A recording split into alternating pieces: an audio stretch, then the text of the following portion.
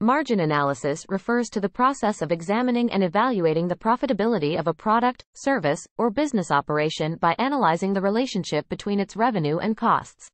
It involves calculating and analyzing various types of margins, such as gross margin, operating margin, and net margin, to understand the financial performance and profitability of a business. Gross margin. Gross margin is the percentage of revenue that remains after deducting the cost of goods sold, COGS. It is calculated as revenue, COGS. Revenue, and it represents the profit a business makes from its core operations.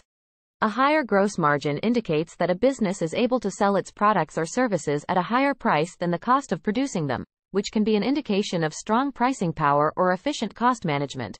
Operating margin.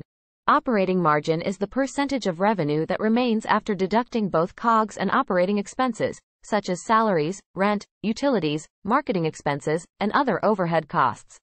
It is calculated as operating income, revenue, and it measures the profitability of a business's operations before considering interest, taxes, and other non-operating items. A higher operating margin indicates that a business is able to generate profits from its core operations and manage its operating expenses effectively. Net margin.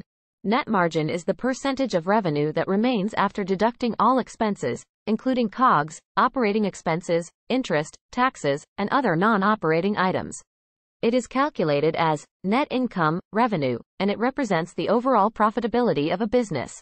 A higher net margin indicates that a business is able to generate profits after considering all expenses, and it is often used as a key performance indicator, KPI, to evaluate the financial health and profitability of a business.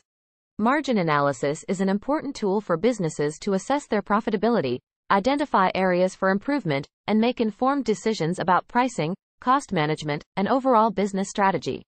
By analyzing different types of margins, businesses can gain insights into their revenue and cost structures, identify profit drivers and areas of concern, and take actions to optimize profitability and financial performance.